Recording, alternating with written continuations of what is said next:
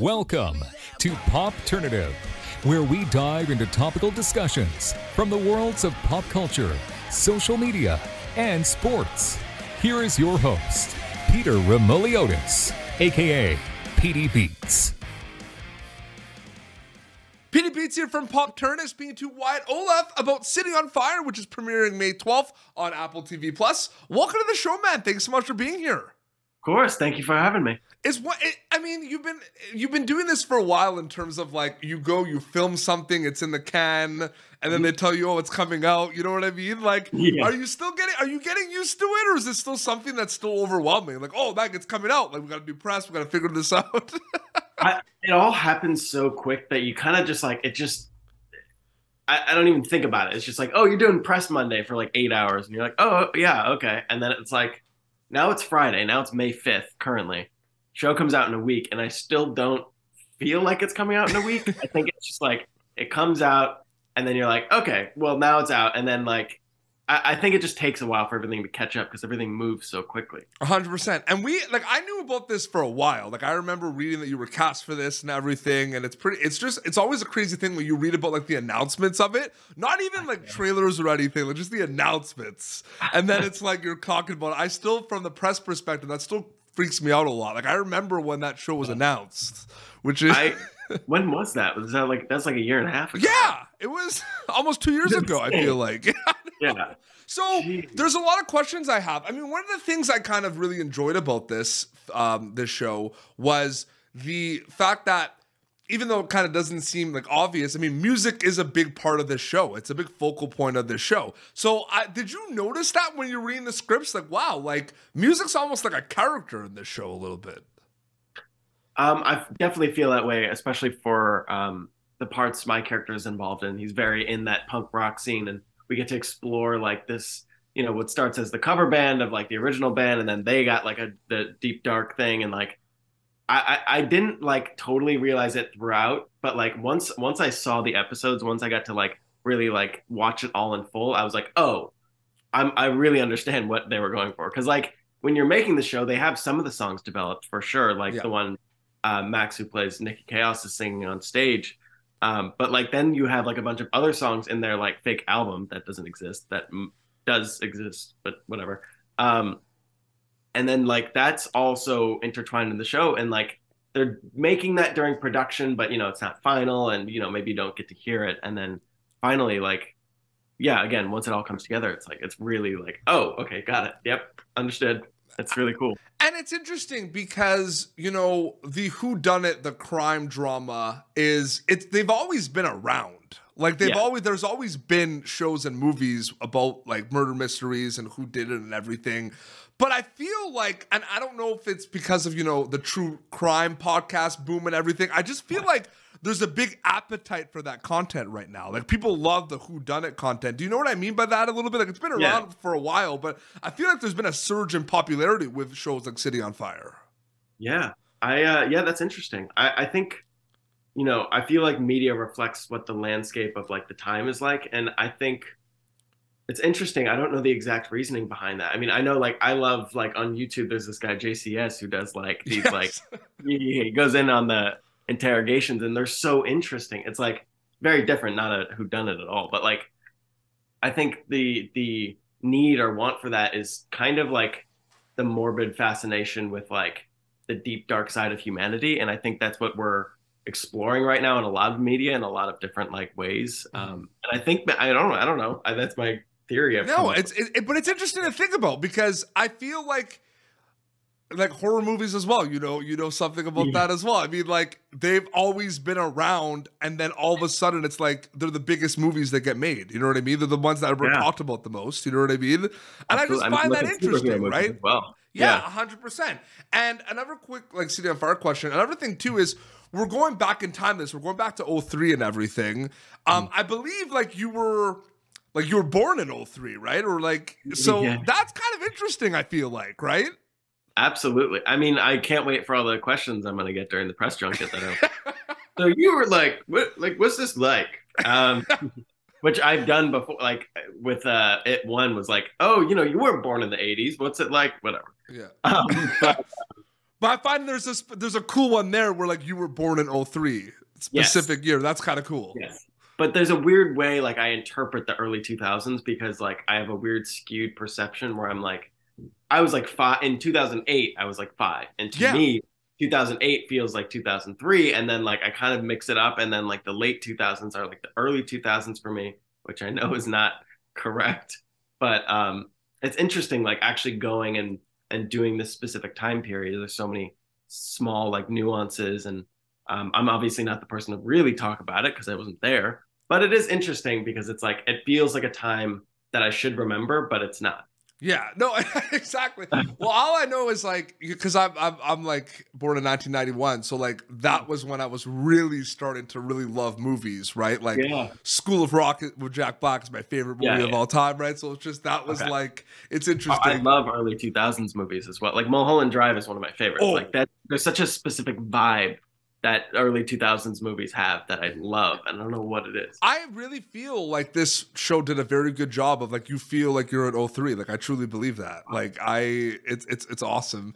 And a lot of, it was, like, it's also right before I got into a lot of like screamo emo bands growing up. It was like before that, right? Because like I started like 04, 05, 06. So you almost, it's funny because you're talking about some, like you and Chase character, you're talking about certain bands and stuff.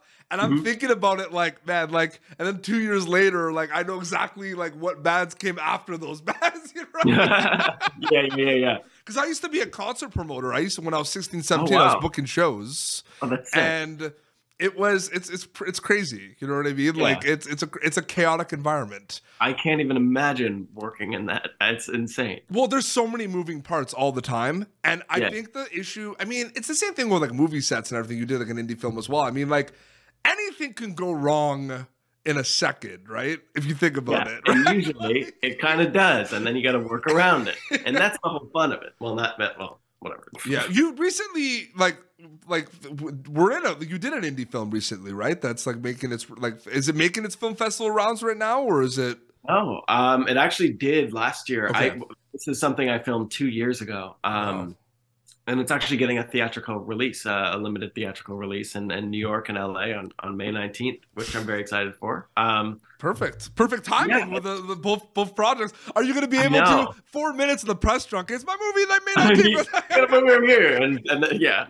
That would have been disastrous. Can you tell us a little bit about it? Yeah, sure. The movie's called Stay Awake. It's the director's story about dealing with him and his brother dealing with their mom, who is addicted to opioids, and kind of having to take on that parental role as a kid, and just about that journey and like what it's like, you know, being the caretaker instead of a movie focused around the addict. This is a movie for the people who are around those who are sick, and it's a really impactful story. It uses comedy to kind of help bring people in, and like, you know, comedy is a very good way to what's the word I'm looking for? Not interpret, not like soften tragedy. Like heal maybe a little bit, or and to communicate tragedy through. And that's definitely what the movie uses as well. It's interesting you mentioned that too, because there's like Ghosts on CBS, where it's literally like a show about ghosts, like they're dead, right? It's about death. Yes, and it's like a hilarious show. You know what I mean? You think about things like that, right? Like it's definitely, I feel like the mindset for that from an acting perspective, like for you, is it all storytelling, or depending on the project, is the mindset change a little bit? Like depending on the genre and the character? I feel like for me, it's about like the storytelling, like the genre. Yeah. Unless it's like a specific vision from a person that I can like be like, okay, well, this is like what it's going to be like. Like if for I Am Not Okay With This, Jonathan Entwistle, like his very specific style, a very like, you know.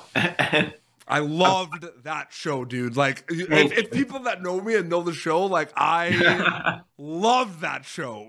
I crushed it in that. I know. Thank you. Yeah, but you know, like these different styles for sure. Yeah, absolutely, and that can definitely impact your performance. I'm one who trusts the director through and through. So like for me, it's like asking, what do you want? How can I best interpret this character that, you know, you're so close and dear to. Like, what can I do to bring that to life? And just, like that's fun. Just the timing of everything. I mean, I've said this before. I mean, like in my opinion, two of Netflix's like greatest shows of all time, in my opinion, like up there. Like, I'm not okay with this in the Society. Both just got like, but I know. Yeah, it's just. But you and Sophia, it was cool because you obviously knew each other from the It movies and everything. Yeah.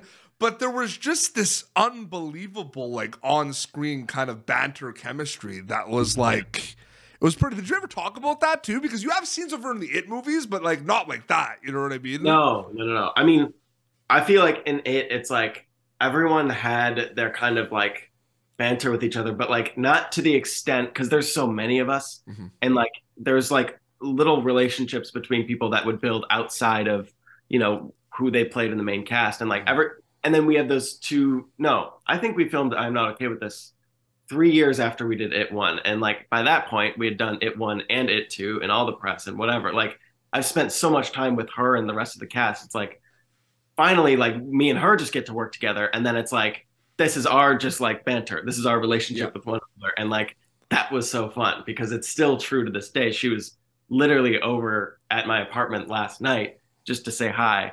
And it just like, I don't know. It's like filming with someone you're that comfortable with is so fun because it's like, it's just easy. The It movies will never not be crazy, right? I mean, you shot those movies a long time ago. They're always going to be around. Like it's never not going to be crazy, Wyatt. I know. That was 7 years ago we shot It 1. And like some of your scenes too scared the crap out of me with the painting and everything. I had nightmares about that stuff. Just saying, I can't even imagine. I love seeing all the behind the scenes of everyone talking. Like we haven't met Pennywise yet. What's it gonna look like? Oh yeah. That was cool. I like that they did that. They were like, I remember one time in like, I don't know, we were in like one of the offices for pre-production or something, and then they like closed all the blinds and they like locked us in this room because they were like, he's walking around in his makeup. We don't want you to see him. Remember in the beginning of the interview, I was talking to you about like those booms and like research, like those surges of popular content, right? Like with the crime and stuff with City on Fire. The It movies were like, in my opinion, a big catalyst of like that resurgence and popularity. How does it feel to be kind of part of that kind of ride that like elevated the genre? Like I'm saying, like it's pretty crazy. Like those were big movies.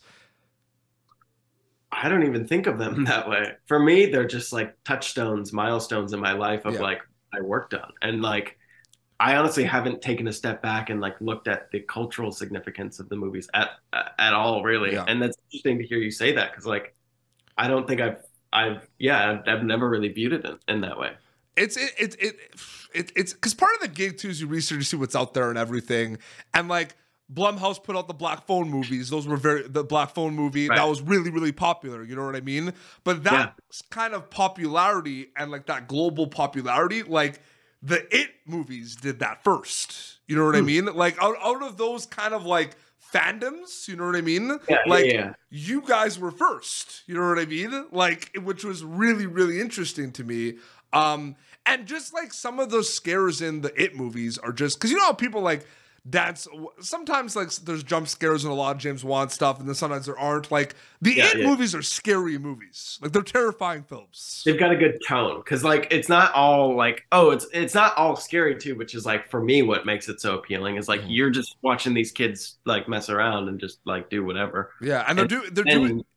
I know you're just and it just, but like again, like Owen Teague who played Billy Hochstetter in it, right? Like he was kind of the same way. Like I was asking him about like they're huge, never going to go right. He's like, to be honest, he's like, I don't really think about those things. He's just like, I went in, I did my thing, and like I moved on to the next project. But he's like, but it's cool, you know what I mean? So yeah, 100%, yeah. But again, too, like you see it online. Like you did a lot of press for that. There was just something for that movie like every day of your life the year it came out, right? So it was just kind of like, I mean, it defines that part of my life. Yeah. That's the way I think about it. Like the filming and then all the press stuff. Like it's very integral to like my journey as a human and in my career. Like it's so interesting, and I never have looked at it because I feel like I have such a skewed look at it that like I never have really stepped back and taken an objective look. If you just go online, just put like the Loser Club you'll just see all the GIFs and the memes and everything. Like there's so many, like that's the squad.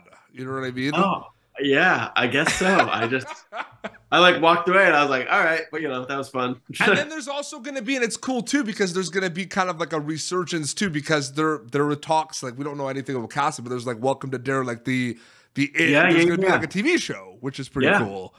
And that's also going to make people like go back and watch the It movies. Like that's what I think happened. That's the coolest thing too, right? Like when that happens, like with Cobra Kai, you know how many people went back and watched the Karate Kid movies? Absolutely. Yeah. It's interesting how, like, I think what I like is like, that's such a good idea to do the prequel, like, cause of course, like you have like a perfect setup for like sequels and prequels for It. You got the 27 years earlier and 27, like you could just keep going. Like, it's like, we don't know like the time zones and everything, but like I can't see why like, you know, yourself or like Chosen couldn't come back in that show as like another character. You know what I mean? Like that would be kind of cool. 100%. I'm just saying. Yeah, I got no word on that. But yeah, I agree. I think that's a great idea. But I feel like that doesn't happen often as much as it should. Like I was even looking at other shows. It's like you could definitely just bring people back in that were in past source material associated with it as different characters, right? Because then everyone's like, oh, like they can't come back. It's different time zones. Like, duh. Like we get that. But also, I think it's a great opportunity for new young actors to really shine. And I think that's like what It One did so well. Is like we were a bunch of no ones. I mean, you know, Finn, while we were filming It One, Stranger Things came out, and then that was crazy. But like, you know, it was just like a bunch of kids that like got this chance, and I think for them to keep doing that is a really sweet gesture. One of my favorite things to see is all the success and amazing stuff all of you have done. Like, because there's 7 of you, right? Yeah. You've all done like awesome projects after those movies. Like it's pretty cool to think about that, right? It is. And it's funny because like half of those guys are my competition in a way. God. But it's not like, it's like, you know, Jack I think was final, like one of the finals for City on Fire as well. It's like, and he was like, dude, I'm so glad you got that role. And he's 100% honest and real with that. Like it's like for your role? Yeah. Interesting. But but I feel like people in the, like, I feel like that happens. Like that's gonna happen. Yeah. Right? Yeah, exactly. It just happens. It's like and then we all auditioned for Y2K, and then like Jaden's working on Y2K now. It's like, that's so cool. It's like, we're all like very supportive of each other and loving, and like each project, you know, will work for one of us, or maybe it's not whatever. But like, 100%. We're very lucky to grow up in the industry together. Like and before we wrap up, you know, City on Fire is going to be premiering, you know, May 12th on Apple TV Plus, and the episodes rolling out. When I get a chance to watch this series, Wyatt, what are you hoping they'll get out of it, takeaway wise, specifically?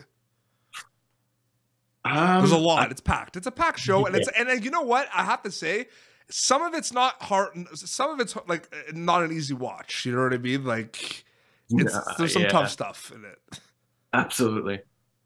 I think because there is so much to this show, there's so many storylines, so many characters, everyone can derive something different. For me and for my character, I hope to kind of reach that coming of age audience, and the audience of like, you need to finding yourself. And that's a theme throughout the show as well. I think that's one of the biggest ones, is like just like finding yourself and your identity. Yep. And I hope that people latch on to Charlie and follow his journey of standing his ground and becoming his own person. Absolutely. No, that's so well said. Yeah, May 12th, City on Fire, premiering Apple TV Plus. Wyatt, it's so great chatting with you. Thank you so much for coming on the show. Thank you again for having me. It's a pleasure chatting to you as well. Absolutely. And Stay Awake is you said May 19th, right? Correct. Yes. At select theaters in New York and LA. See if they're around you, please. And then Wyatt Oleff on Instagram, they'll find it, right? Yeah. Just what? Whatever. Instagram, put whatever. the name in and you'll find it. Absolutely. Yeah. Well, it's been PopTurnative, youtube.com/PopTurnative for previous episodes. Of course, you can catch Wyatt Oleff and City on Fire, premiering on Apple TV Plus May 12th. Until next time, it's Wyatt and PD Beats signing off. Thank you for tuning in to PopTurnative. Make sure to check out our past episodes of PopTurnative on YouTube. Be sure to like PopTurnative on Facebook and follow us on Twitter. This has been an Autograph Communications production.